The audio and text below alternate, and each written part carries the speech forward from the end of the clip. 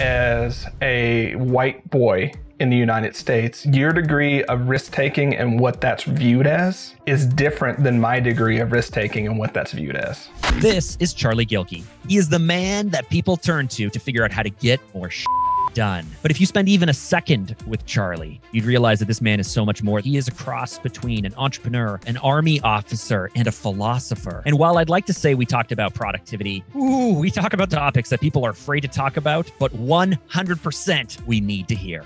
All the presidents were white. Like everywhere you look as a white boy in the United States, you see symbols of yourself succeeding and leading and being on top, and people like being moguls and being Carnegies and being all those things.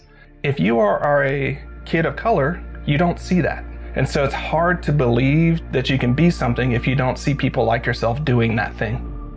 And this is the unfortunate truth. With the way the game is, being mediocre will not cut it for you.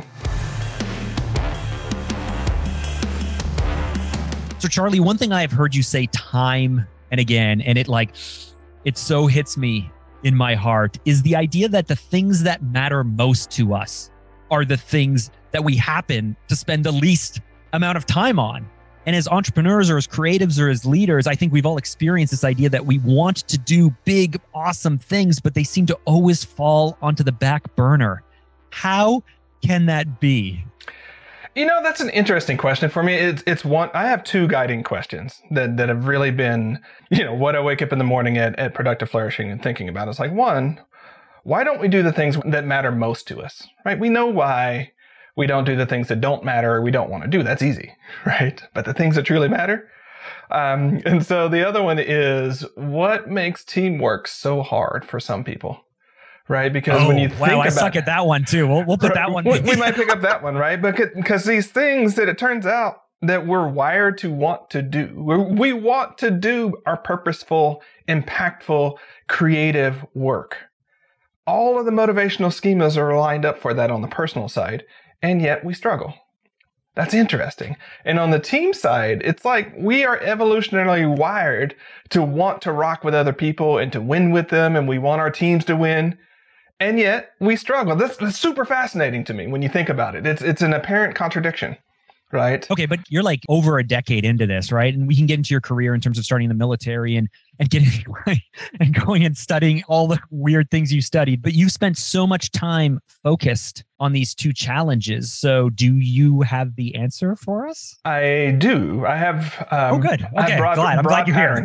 So I'll start on the personal side, but it turns out it works for the team side as well. So let's talk about the air sandwich real quick. Okay. So imagine your big dreams, your big goals, like how you want your life to be as the top slice of bread. Okay. And then let's imagine the bottom slice of bread being your day-to-day reality and what your schedule actually looks like and all the stuff that's got you tied up on any given day. For a lot of people, there seems to be a big gap between those two. It seems like a lot of air between where we want to be and what we want to do and what we do on a day-to-day basis. So it's called the air sandwich. But that's an illusion. In between that top slice of bread and the bottom slice of bread are 5 chief obstacles that get in the way all the time. So obstacle 1, competing priorities. Right? You want to do that and you want to do that and you can't do both at the same time. What are you going to do? Right? Oh, only 2? There are 14 things I want to do right now. Well, yeah, you're 14, if you're ADHD, that's 14 with like another 3 that's somewhere hidden around there. So it's like 72, but you don't know whether it's 1 or 14. And that's not even accounting for the shiny things that just happen to come up and take me off my path even. Yeah. And so competing priorities is one. The second thing is head trash. And head trash is a macro sort of word for like your limiting beliefs, your upper limit problems, the cultural nonsense that we inherit and get socialized into, the stories that we tell ourselves from that 6th grade teacher that said we sucked at math and then we learned and actualized that we suck at math. That's head trash. Then you have the third piece, which is no realistic plan. All 3 of those words are important. We might want to unpack them, but I'll just say no realistic plan. The 4th piece is too few resources. you don't have enough time, maybe you don't have enough money, maybe you don't have enough attention, maybe you don't have the right contacts. There's always some obstacle, right? If you know that reference. And then the fifth one is poor team alignment. And on the personal side, this one confuses people because they think I mean the other side, but I mean the team that's around you, your family, your friends, your community, your coworkers, all of those at a macro level are team. And largely what happens is we haven't either enrolled or told people what we truly want to do. And so the team around us can't help us and actually, unfortunately, pull us in different directions and exacerbate the problem. So those are the the 5 obstacles that really keep us from doing our best work. And usually it's at least one of those in play, but usually it's multiples of those. Usually it's all 5. Yeah.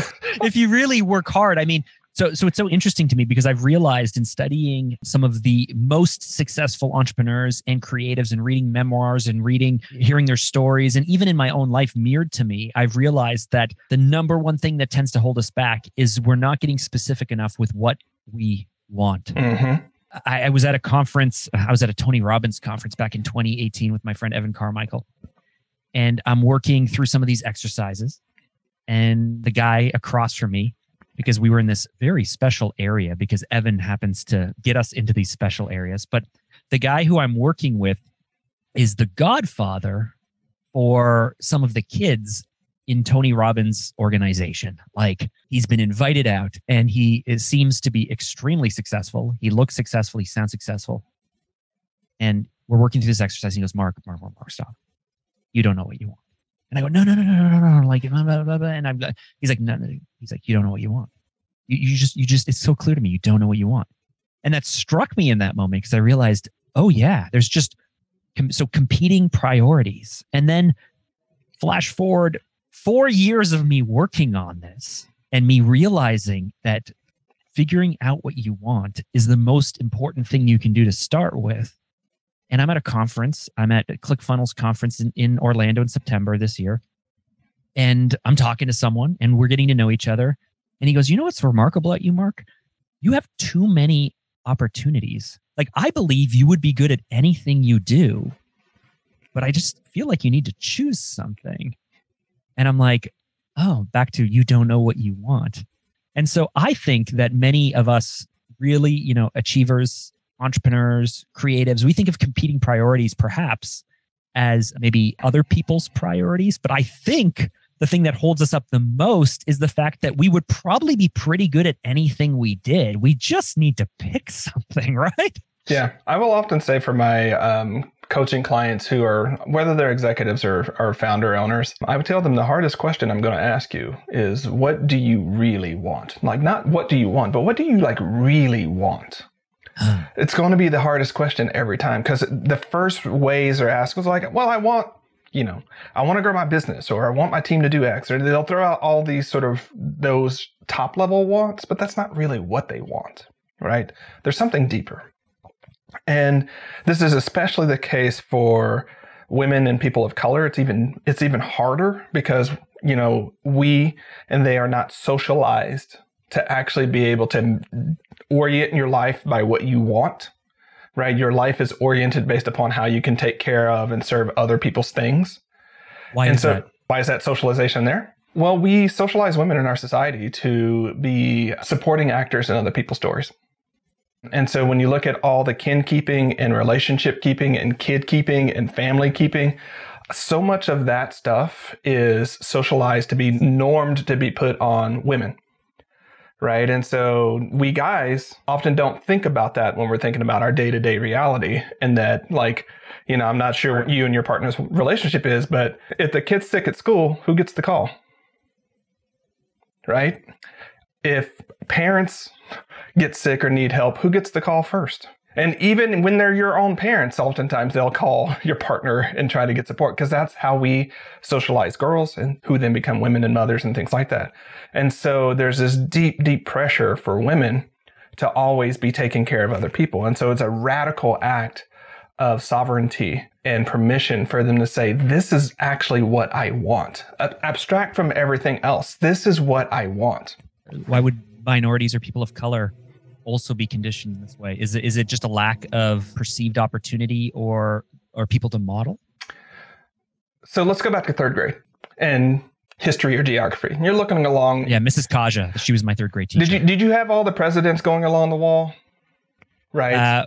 So I'm Canadian. Oh, but Canadian. Third grade was actually really hard because my teacher asked me, and this story came up. My teacher asked the class, who is our prime minister? And I said, George Bush, who was the president at the time. And everyone laughed at me. Oh, I'm sorry. And I realized my mistake. And my teacher stopped and said, no, this is really important. Our prime minister is Brian Mulroney. But this shows how as Canadians, we're so influenced by American culture. That's the lesson she tried to teach. The lesson I got from this is don't be so quick to answer because everyone's going to laugh at you if you make a mistake. But anyway, grade three.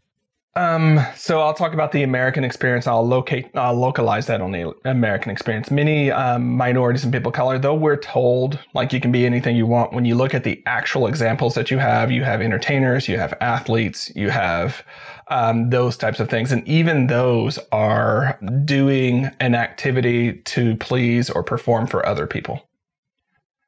Right. And even when you love it, there's still that sort of thing going on that it's really about learning to do that. And so you learn from that perspective. But the thing I was going to go, and I would use this because, someone who was in a DEI workshop that I was attending mentioned that as a third grade white boy, right, he looked around the wall and all the presidents were white. Like everywhere you look as a white boy in the United States, you see symbols of yourself succeeding and leading and being on top, and people like being moguls and being Carnegies and being all those things. If you are a kid of color, you don't see that, right? You see your people doing different things because of the way our society is set up. And so it's hard to believe that you can be something if you don't see people like yourself doing that thing. Yeah, that sounds so obvious. Yeah. And yet so crushing. Yeah, this is where, not to unpack, I don't know where we're going today on this one, but this is where when you, like a lot of folks didn't understand how big a big deal like the first Black Panther was, right? The movie. Because it was the first movie to where there was an entire arc of the movie focused on Wakanda. And it was the first movie where white people were actually the visitors to a strange and powerful land. Not minorities and people of color and Black people going to the advanced, civilized, overpowerful white nations and being basically the barbarians in that scenario. And if I can extract this, you tell me if this is fair or not. Because I know that your dad was a Black man who grew up in a very different culture, in a very different world in Alabama. Is that where? Arkansas. Arkansas. And so I don't even want to imagine just the prejudice and the lack of opportunity that he faced at that time in that world. But can I extract this to say that, regardless of, and we have a global audience, so regardless of where you may grow up or your cultural background or your socioeconomic background, or whether you're a minority or a majority, at some point you're going to bump up against something if you want to do something where you have to go out and try and find the person who's done it, find the person to model, go out and find, like, I'm very fortunate, right? I grew up in Toronto, which is a fairly wealthy area, in an upper middle class white family as a straight male. So I kind of, and I'm not bragging, I'm very aware of my privilege. So I'm kind of like checking a whole bunch of like privilege boxes here. And I notice it especially with my daughters who don't quite have the same things I've had, or my friends who come from different backgrounds, or the couple who had to escape the USSR in the middle of the night to try and go to Italy for a bunch of things in the 80s to get ushered to a whole new country. And suddenly I'm like, whoa, my world is not the same world as everyone else's. But regardless of where you are or your upbringing, the road to success is doing the things that don't come naturally to you. So we all have to go out and try and model other people. Is that fair, or am I now? It's fair, and some of us have the race is different. And I know that sounds generalized, but there are plenty of studies that show that for the same degree of qualifications for blind resumes and things like that, the name of the person determines whether or not they're going to get the call back. The very same. So if you're like Mark Drager and you send that, that's one thing. But if you were like, Mario Gonzalez, right? Same degree, same background. It's like, maybe not, right? Names, culture, everything is loaded in that same way. And again, this is not Charlie making it up. I'm sure Mark will provide the show notes, but this is a known, right? So it's not just you and I have to run the same race and it's hard. It's when we look at the fact that most of the games we play are in the intersubjective reality, the realm of intersubjective reality. So I need to unpack that for a second. So in Sapiens, he wrote, I think his name is Yuval Harris. In Sapiens, is the name of the book. He talked about 3 different kinds of reality. So there's objective reality, which most people think is the only reality, right? Which is like, stuff exists out there, a rock is hard, right? Those types of things, right? There is a sun. It's an objective reality. Doesn't matter whether you or I believe it. There's subjective reality, which is just how you feel. Like you might like coffee. I might not like coffee. It's true. The reality is that, it's true, but there's nothing true of the world about that except for of Mark's experience. Okay. Most of the games we play as humans that really matter to us are intersubjective games. They exist because you and I agree they exist and they're valuable. So if I take my American dollar, little green, cotton paper, and I say, hey, Mark, right here. You got one right there. You and I agree that has value, right? Right. And it only has value because you believe it does and I believe it does. Yep. Okay. That's the only reason it has value. Now this has more value. That has more value. So he's showing me 50 Canadian dollars right now. Now, here's the funny thing. It has more value in a global state, but if I walk down to my convenience store with a $50 Canadian... With the $50 Canadian, they'd be like, what is this monopoly money? Like, no, this is not money, right? This is not valuable to me. And that's how this works. So many of the games where they're talking about winning in business, where you start talking about being a great husband, where you start talking about being a great friend, are intersubjective games. They're intersubjective realities that are super scripted upon what we perceive of the world, right? And so I've probably taken this way different directions you expected me to go. But yes, it's true that you have to do things that are uncomfortable. It's also true that it's different for you in our society, largely speaking. I'm not saying all people, but your degree of risk-taking and what that's viewed as is different than my degree of risk-taking and what that's viewed as. Yes. And I actually love where we're going with this because are you familiar with the Matthew effect? Mm-hmm. Okay, so the Matthew effect for our listeners is the idea that those who have more gain more and those who have less gain less. So the rich get richer and the poor get poorer is a perfect example of that because, and it's an effect that is believed to be true because if you start out with a little more, and again, I feel bad. I don't know if I should feel guilty for saying all of these things because it feels like I'm bragging, but I'm not. At least I don't think I am. So for example, I went to a technical college that I paid for out of pocket. Mm-hmm. So I worked for 18 months between high school and college, and I was able to work ground maintenance. And I worked 40 hours a week doing hard labor, and I was able to earn enough money to cover for most of my college. And I could live with my aunt, so I gave up the dorm experience. And I got some money from my grandparents, which certainly helped. But it meant that I had 0 student debt. Mm-hmm. And by having 0 student debt, when then I went out and got a job, I could afford to internship for free. Mm-hmm. And by internshipping for free, I got experience over a year working for free that other people may not have gotten. And then I used that experience to get a paid job. And then I used that paid job to do this and to do that. And my wife and I, when we got married, I paid for her college because we were getting married anyway. So I paid for her college. So we then find ourselves at 23 or 24 with 0 student debt, having already started our careers. And so when I started my agency at 23, I was able to take the risk on it because we had nothing to lose, but we also had no debt. And so I can go back and see how each step stacked upon each other. I could take these risks that maybe others couldn't because of luck, because of work, because of planning. I don't know, like because of things. So the rich get richer, the poor get poorer. And this is why I find this conversation so interesting, though. It can be that we go, the world shouldn't be this way.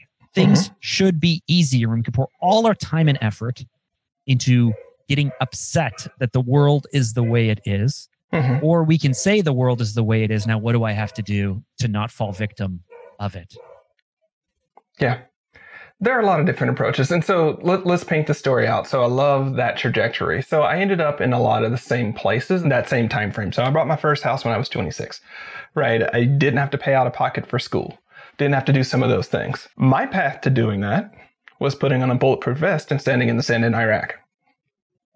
Yeah. Very different than picking up dog which is what I did for a year and a half. But yes. So that's one of those differences that we talk about is what's it take for people who come from a background. So I learned, I was like 11 when I realized, like, wait a second, one of my friend's parents died and they got inheritance. They ended up with having more money. Everyone around us in my neighborhood, when your parent died, it cost the family more because there was no inheritance. There was no generational wealth.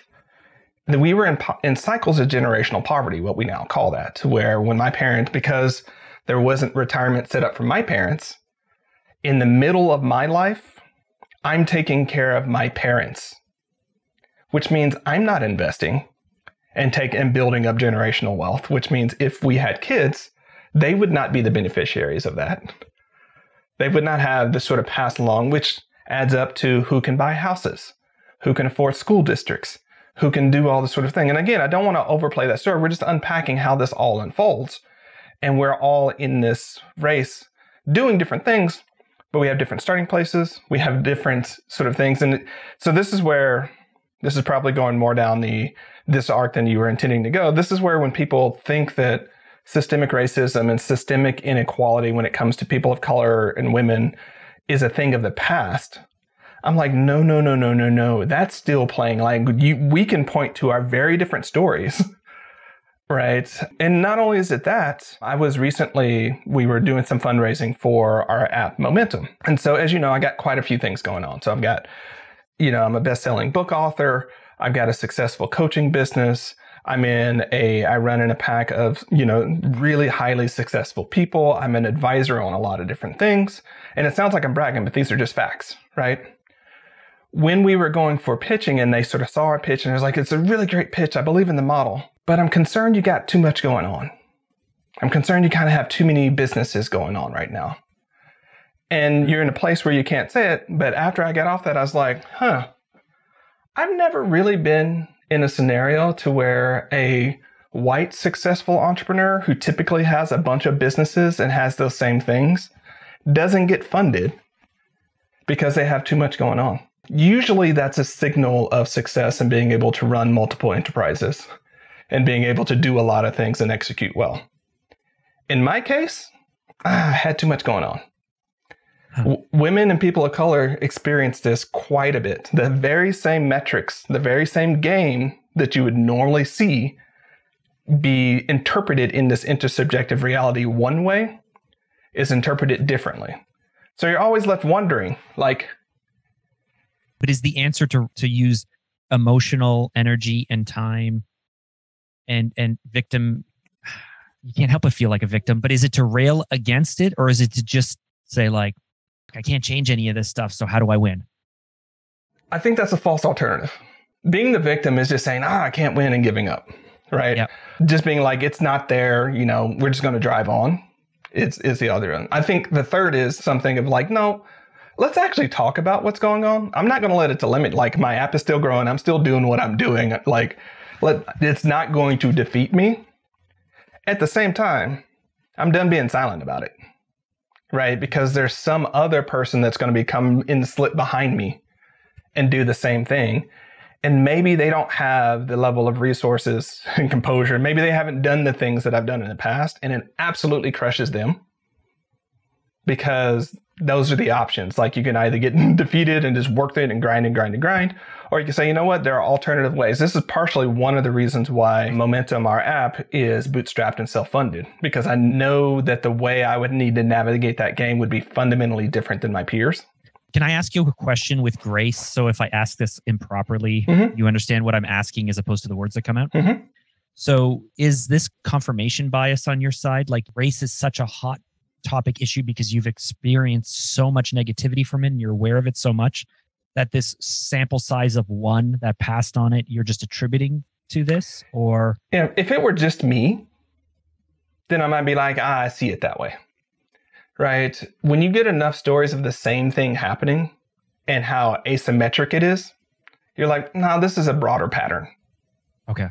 Right? And so again, if it was just me, it'd be one thing, but it's not just me. Right? Your response could be, well, are all of you seeing it this way? And it's just the way that you're saying, but it's like, possibly. And if you see enough patterns of things playing out and you like the game, here's the game, you do X, Y, and Z. You do X, Y, and Z, you don't get the outcome. But it's only people like you, right? Or it's only women. For other folks, they do X, Y, and Z, outcome happens. You got to start wondering, right? Is it really that the game is X, Y, Z? Or is there some sort of ABC plus X, Y, Z? And if you don't have ABC, you're going to have, there's a different game you have to play. Okay, so what do? You don't let it stop you. Yeah. And the reason why I'm both incredibly uncomfortable with the conversation we're having right now, and I think it could be possibly the most valuable conversation I've had this year, especially for our audience, is you're right. We don't talk about this stuff, and it's not fun and it's not entertaining or any of those things. And yet we are touching on something that holds huge proportions and segments of our society from moving forward with things that could change the world. Ed Milet, I was at his book launch, The Power of One More.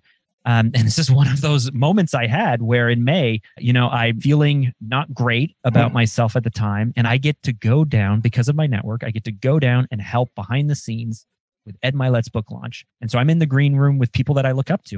Dean Graziosi's there and Marie Folio's there and Jenna Kutcher and Ed Milet. And I'm working with them and I'm feeling like both grateful and not good about myself. And then my Uber ride to the airport, this amazing man picks me up. And it's him and his wife. And he's apologizing because as they open the trunk, his teenagers' shoes are there and my luggage is supposed to go there. And he's apologizing. I was like, dude, it's okay, man. I got 4 kids. He's like, oh, really? I've got 5. And my son was supposed to clean this basketball stuff up. And he gets talking. And he's like, yeah, me and my wife are up from Fayetteville. We drove an hour. We're just trying Uber out. We're seeing how it is because I got to support my family and I got to get out of this terrible work and this terrible job. And he's taking me to the airport and he's telling me about, oh, you're flying out. I've never been on a plane before. I've been up to New York once. I visited some family. We drove up there.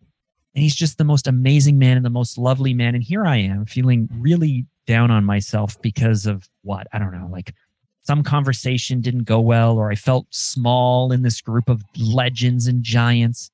And meanwhile, I know at the airport, I get to go to the first class lounge or the business lounge and I know that I'm going to fly business class home. And I know that I'm going to it hit me. Like, I do not live in the same world as this man. And my version of like, oh, woe is me entrepreneurship is very different than this man who's testing Uber with his wife. So that way he can get out of a job that's going nowhere that he doesn't like. And this is his version of entrepreneurship. And I'm like, man, it's like, I feel like I'm in a bubble sometimes. And so this is potentially the most important conversation because there are people listening right now, and there are people who are watching this who are in different parts of the world feeling this way. Yeah. Yeah.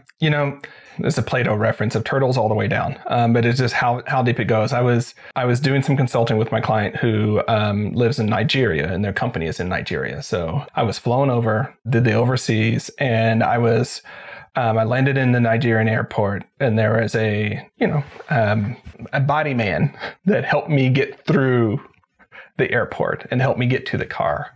And I'm driving down the highway. Actually, he's driving down the highway. I'm in the back because I'm a VIP, apparently, right? So you have a handler. I have a handler, right? But this is I'm so glad I had a handler because it's quite literally a different world, right? But I'm driving down the interstate and I look over, and there's one of these. If you've ever been to Africa or if you've been to Asia, you know what I'm talking about. There's this little like VW taxi bus thing, and there are like 18 people in there. And it's not like a big bus. This is like the normal, like Westie, size, normal van. And there's just like a bunch of people. And I'm like, how are they all in there? And they're crammed on top of each other and things like that. And so I'm driving down and I'm thinking about the consulting and I'm thinking about the coaching I'm doing with my client. And I'm thinking about my world and my client's world as an American. And then I think about the world of the people that are in this car going down and where they're trying to go and who they're trying to be. And I'm not approaching this as I'm better than. But I'm like, how would most of what I can say, because I mean, they speak English, everything's great, but how would the conversations and the words that came out of my mouth land in their brains and theirs with mine? How do we talk to each other? Like, what's that common bond? Obviously, I got there because there's just certain things we all care about, right? But that range of difference of worlds, right? And so I also inverted it as like, is it possible, or what would it take for someone in that van to be able to get the opportunities I have had to be able to be sitting in this car? Is that possible? What does that look like? So we don't have to be defeatist about this. And what I love about this podcast is we do hard things like have awkward conversations like this. We don't need to be defeated about it. And we don't need to ignore it. Neither one helps. But if you are playing the game and you have evidence or you have enough stories that point to the game being received differently for you, you don't have to gaslight yourself into believing no, the game is just different and that's okay. It sucks. You can change it, but you have to change it differently. If you are the person that the game is rigged for, pay attention. Pay attention. Because if your mastermind groups are all people like you, like I know plenty of friends of mine, great, soulful white dudes, right? I love them to death. Who's in your mastermind crew? You look at it, all other white dudes, right? Or maybe there's like a woman or two to balance things out, Right, but imagine the echo chamber in the world that you continue to build. So I ask you another hard question, Mark. Off the top of your dome, name as many Black business authors as you can. Gosh, I'm so bad with names. T.D. Jakes. Okay. The hip hop preacher Eric Thomas. Is that his last name? Thomas? Okay. Keep going. Black business Les Brown. I'm trying to think through my shelf. Antonio Neves. Can I put you there? Yeah.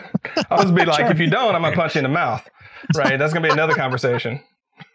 Can I turn around and look at my bookshelf, Nope. or is that cheating? You're actually doing surprisingly well. Okay. You're doing surprisingly well. Now, I'm gonna change the question. How many of those are bestsellers? I wouldn't even know. All of them? We'd have to go back and look, but I realized in 2019, when Start Finishing came out, I was like, it's 2019, and I'm above a list of because other people were asking me other things. When we index it to Black business authors, not just, if we went the celebrity route, if we did all that sort of whatnot, there's a wider range of things. And if we went to, social and race issues, we can name a lot of people too. If we went to professional sports, we could really open up that world, right? We could really open up that world, which is what I was saying previously. Yeah. Right? Yeah. If you index it to just thought leaders and business leaders who are writing about growing business and entrepreneurship and things like that, that world of best-selling authors gets incredibly small. Incredibly small. I'm one of them. And I'm like, how am I on like a list of like 10 people? How does this... Johnny Wimbry. Okay. I'm gonna keep remembering people. You're gonna keep remembering, but I want you to, right? Yeah. So that as we're thinking about, like, if you see the list of books that come out every year, the best books, like, all of these things matter, right? They all matter because what people, women... This is where one of Jada Selner. Have you talked to Jada yet for her new book, She Builds? No. Okay, so Jada Selner would be one.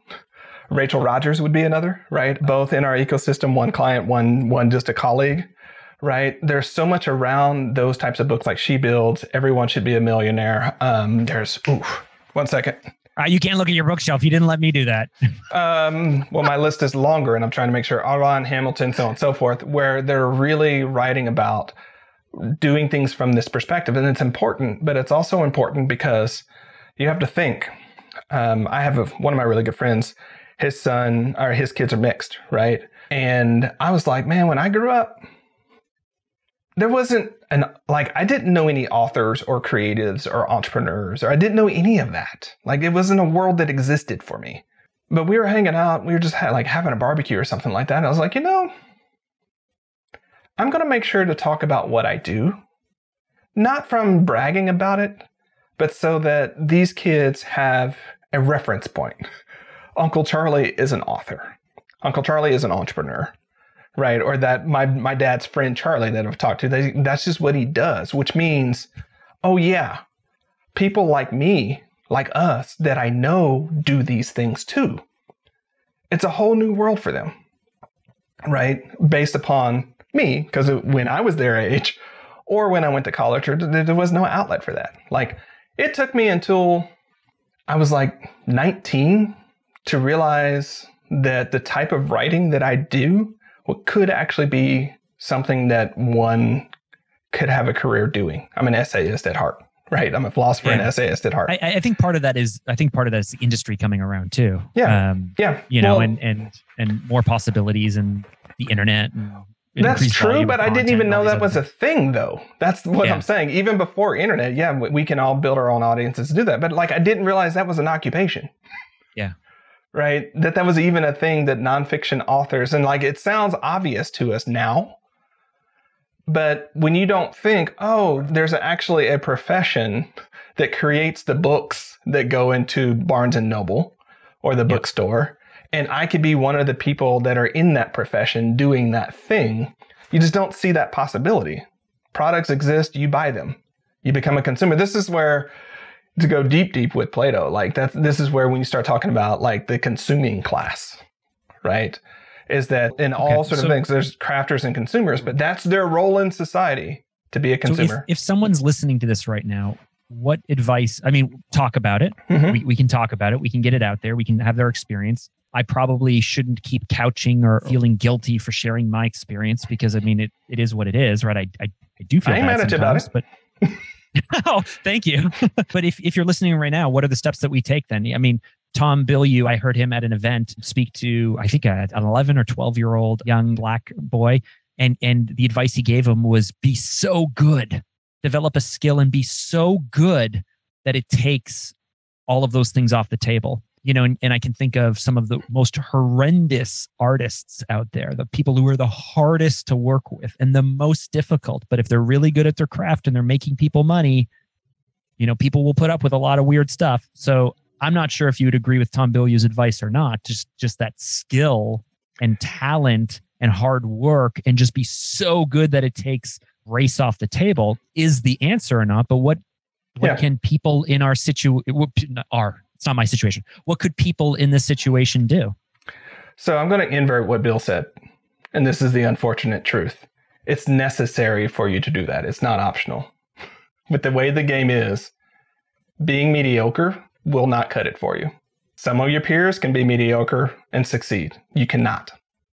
And every woman and every person of color that just heard me say that's duh, Charlie, that's just how this is. So, and it's even, you have to be that and you still might not win, but you have to be that no matter what. So do that. A lot of the clients that actually come to me at this stage of these same categories of folks that I'm talking about, we're having to actually unlearn that because they're overworking and burning themselves out and pushing them because all of their life they've heard you have to be so good, no one can question you. Yeah. Right. And so it creates this very weird situation where you're like, I'm working my ass off and I gotta do it because if I don't do it, I'm not going to win. Yeah. And I'm probably not winning anyways. Right. And so if I'm not, apparently I've done the thing they told me to do, be better than everyone else. But I don't seem to be getting the results that are better than everyone else. So maybe I need to work harder. And then maybe I need to work harder. And maybe I need to work harder. So you got to be careful of that. Right. I'm not trying to disagree with Bill. I don't know the context, but I know on my side of things as an executive coach and as a founder coach, there are a lot of folks suffering because of that very thing.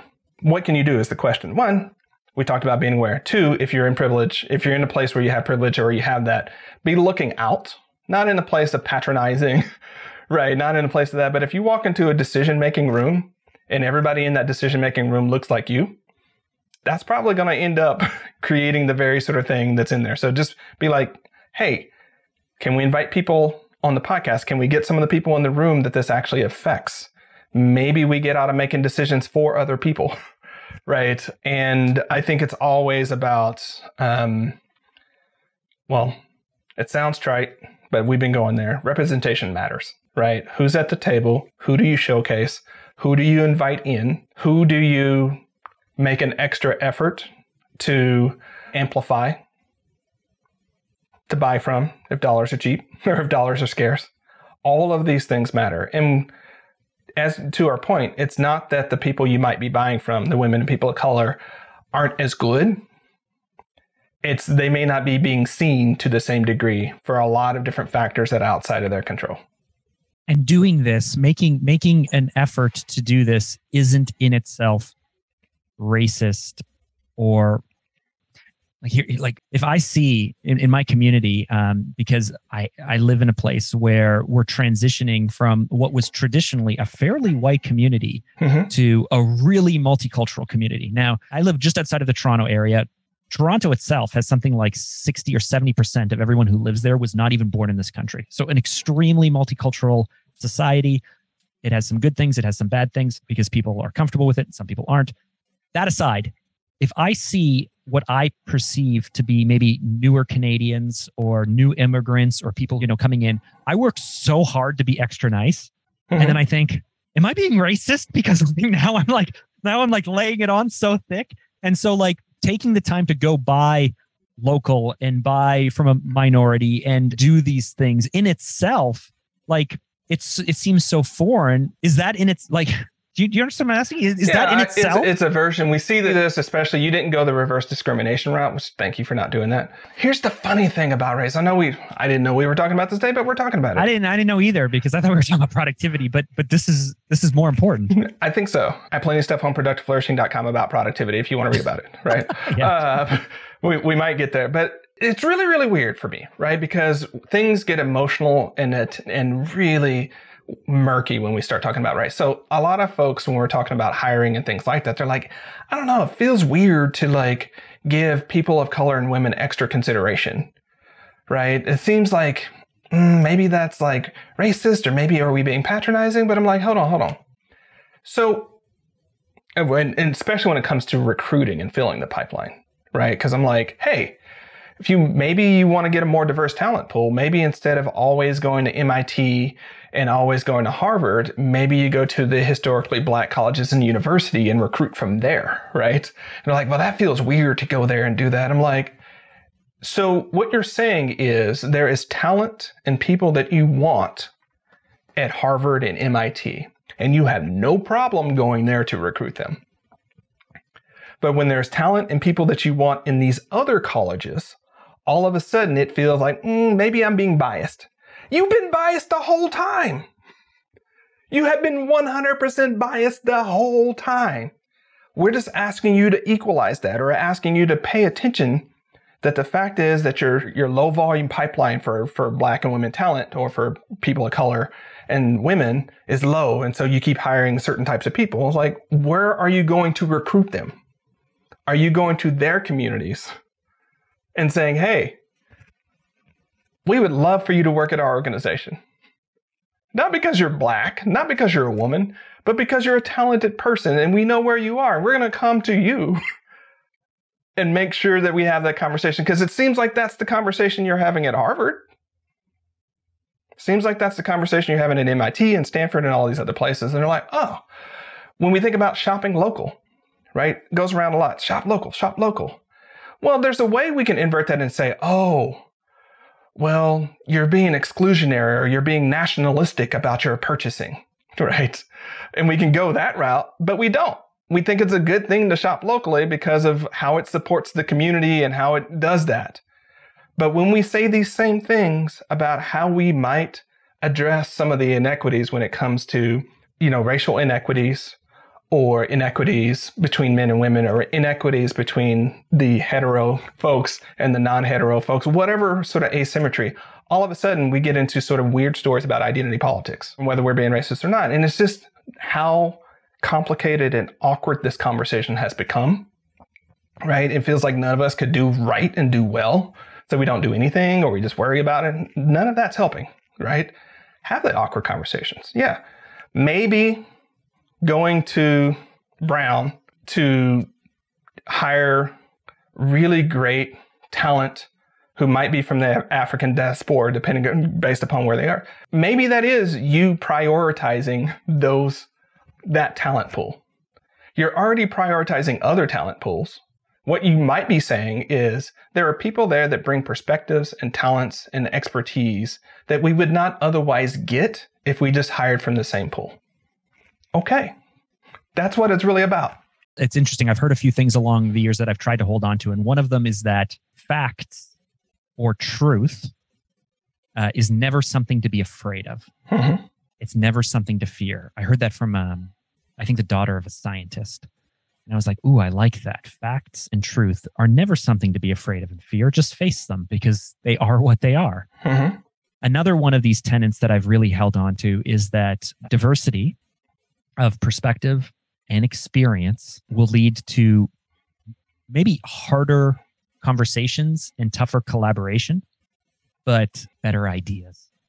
And if we are in the environment where we need to, where things are changing faster and faster than ever, and things are becoming more and more and more competitive, and we know at the end of the day that people is the thing that matters, and it's been proven, I'm using the word proven, but I have seen it with business, and I've seen it in all areas where it's like the who, not how, right? Like it's like, we need great people. What's the difference between this company and that company? What's the difference between this R&D department and that one? Or what's the difference between our growth and that? Like it comes down to people.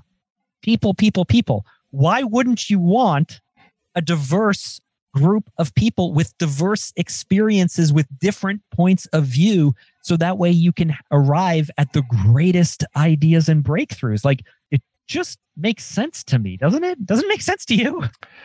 It does. I mean, there's a whole lot we can unpack there. Broadly speaking, it does. It's been shown time and time again, right, that these, diverse teams, diverse and inclusive teams just win better. It's been shown. Well, not shown. It's been stated. I'll say it that way. I was at who was giving this talk? It'll come to me, but there was some other business thought leader that's a bit further along than I am when it comes to platform size. He was like, let's just face it, women are better managers by and large than men are. Right. So when you look at the combination of technical skills and the soft skills that are required to be great managers, statistically, women tend to do better. Right. And it's like, we need to come to grips with that. Right. Yeah, I think it's really about diversity of talent. You are going to have more awkward conversations. You just are. Right. Because all of a sudden, a given in a group of people like you is no longer a given, right? Because different people come from different cultures where that's not an intersubjective given, right? And so you're just going to learn that. But that's part of, I think, this great journey of being human.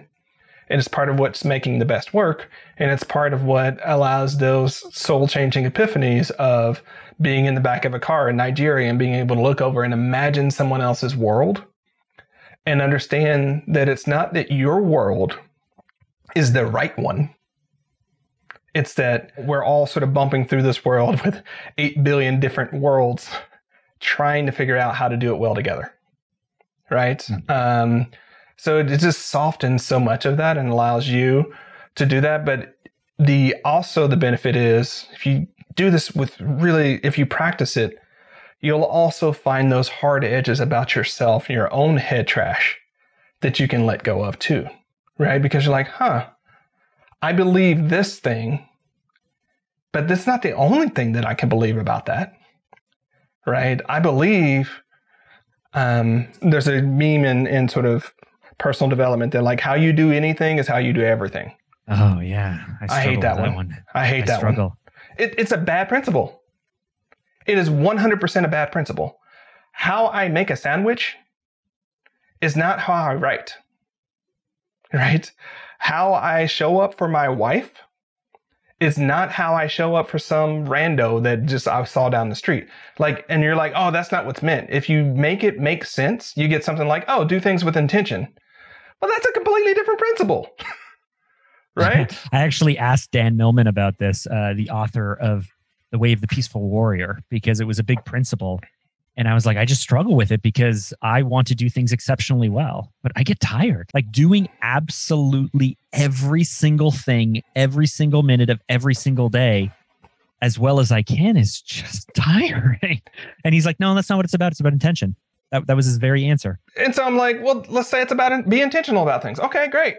Right. But the way, especially we do it on the internet, right? Like we read a principle like that and we take it as gospel. Whew, like someone said it. Right. But then that leads to burnout and regret and, things like, so we have to be careful when we hold on to things like that, because that's a paradigm that comes from a particular culture of things. I can unpack that if you want to, but we can say, is that actually true for me though? Right. I need to experience that. I need to play with that. And it may turn out that because of who I am and what I've seen and there's a different way in which that thing, like if you're, like I come from a military culture, right? My family was in a military tradition. I went into the Army myself. Y'all know that because he mentioned it earlier. There very much is a how you do anything is how you do everything principle there, right? I can attest that the stakes in a military environment are much higher, right, than the stakes in a civilian environment. Like if you get out and you haven't checked the oil on your car, or you haven't checked the air pressure and you have a flat, or, your engine blows up, you call AAA, you call a mechanic. It's fine. You're not being ambushed right somewhere on the side of the road, stranded. Yeah, you do that in the sandbox, you got a problem, right? You got a real big problem, right? So those little details and how you did everything there mattered to a degree. So that context is super, super important. But when we hear advice, we forget our cultural context. We forget our practical context. And then we end up tying ourselves in knots. So that principle, how you do everything is how you do anything, sends people down the road of burnout and perfectionism and procrastination and poor expectations. And they don't ship what matters most, because it turns out to do your best work. See what we're doing here. We're actually getting back to. Yeah. I was noticing how smoothly you were like, okay, so we talked about competing priorities, and somehow you talked about head trash, and I was like, oh wow, we're working back through these 5 things of competing priorities, head trash, no realistic plan, too few resources, poor team alignment. Yeah. So we're working back, right? Start finishing. I can say it now because the climate has changed. There are a lot of Trojan horses in start finishing. And one of the major Trojan horses is unpacking some of the characteristics of our culture that we've talked about there that lead us to perfectionism and burnout and feeling like we're not defective and we're not disciplined enough. And we are fundamentally broken, because if we were these excellent creatures that did everything with such a degree of precision and character and things like that, then we would have these outcomes, right? And that's what we all bake in. Let me throw this by you, because I've been able to do this on our other conversations, and you always handle these things so well. So when I was growing up, I didn't really have a male role model in my house. My grandfather was my greatest male role model, but my dad and my mom separated when I was quite young. And then when I was 7 or 8, my mom remarried, and the man was very abusive and an alcoholic and a rageaholic and all these things. But growing up, it was my sister who's older than me, my mom, and my aunt.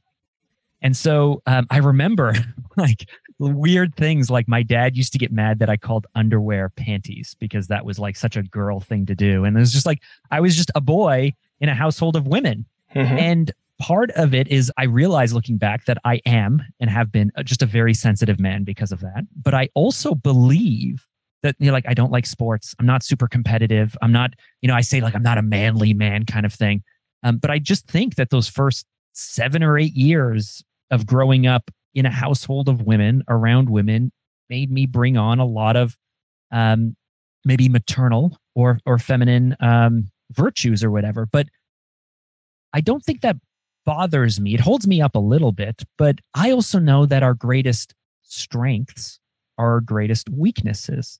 And if that's true, then the inverse is also true. Your greatest weaknesses are probably also your greatest strengths. So I don't necessarily let this bother me, but do you think there's something to, like, especially amongst maybe minority communities where you're of the generation of single moms working super hard, raising people? Like, do you think just the fact I grew up with women would have maybe even brought me up that way? And maybe I'm more sensitive because of it, but also that this is a huge strength of mine, perhaps.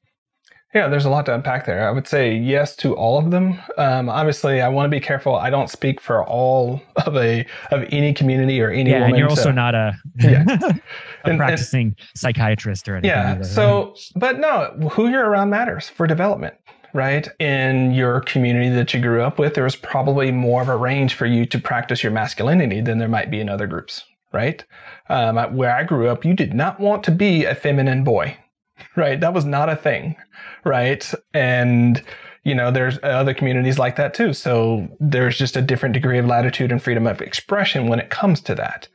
And luckily, we're reaching a point to where a lot of what we can call the toxic masculinity that has been passed down is either softening or changing, or it's just not the way that it was. Like the way my dad was with his friends, no matter what community they came from, right, is fundamentally different than the way that I am with my male friends, right?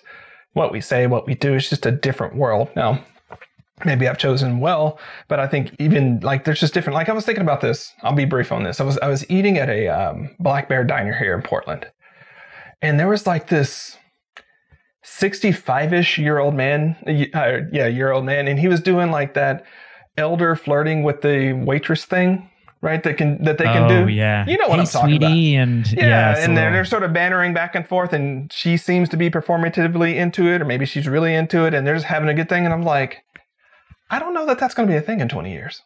No, I hope not. Like, it's so uncomfortable to watch. It's so uncomfortable to walk. My wife hates it when my stepdad and dad did it, right? I don't see myself doing it. I don't see any of my friends doing it. And so it's just like things like that are subtle that I don't know are going to be that way anyway. So then I had a weird reflection on this, because like, if that's the only way though that they have learned to be in relationship with women, and we're not allowed to do that, but we're also not really talking to women at the same time, what have we lost because we're not talking to each other? Like, how are we just going to be transactional, right? Just give me my food and I'll give you the tip and we'll walk out. Like there might be something lost in that because, because how are we going to, like, 20 years from now? Honestly, I don't know I'm not saying I'm better. I just treat everyone the same. Yeah. I joke with absolutely every single person, male, female. I mean, maybe if you're younger, I'll tailor kind of my message. And if you're older, I might model a little bit, mirror and match a little bit more. But I feel like the thing to do with is just to treat everyone the same. Yeah. I mean, that's largely what I do, right? There's some code switching depending upon what goes on, right? Because that's just a natural thing going on. But I was just thinking about, like, if they weren't allowed to do that, if that wasn't appropriate, would they know how to be?